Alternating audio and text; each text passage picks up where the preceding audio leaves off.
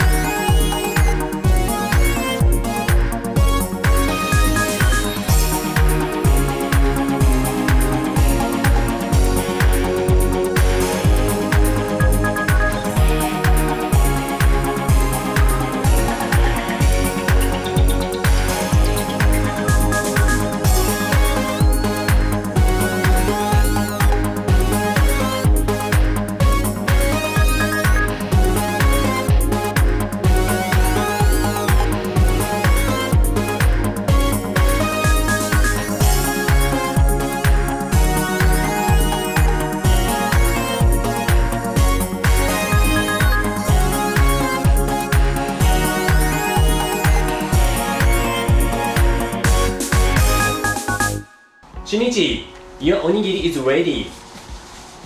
Yay! I'm so hungry. I am so hungry, but then I'm always hungry. I'm gonna take a bite of this ham and cheese Japanese rice ball. How is it?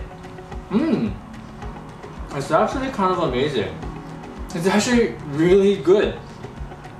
I never expected that ham and cheese will work so well in a Japanese rice ball, but it really does. This is a bacon bits and fried onions. Bacon bits and fried onions. Ooh, kind of smells like Yes, it's like a chapati. spice. Kind of like, yeah, like fried rice. Oh, I like this one. It's almost, I almost forget that it's Japanese food. It doesn't taste Japanese anymore. It's really good.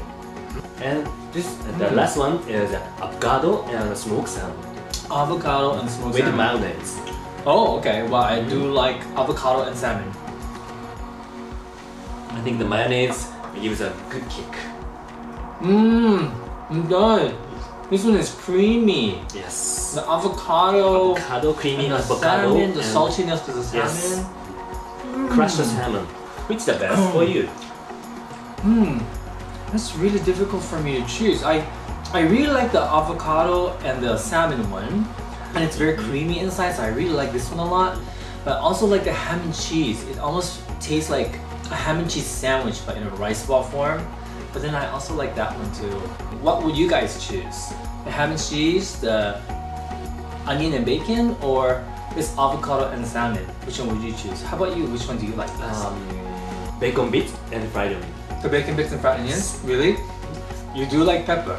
Yes. It's so good, guys. You have to try it out.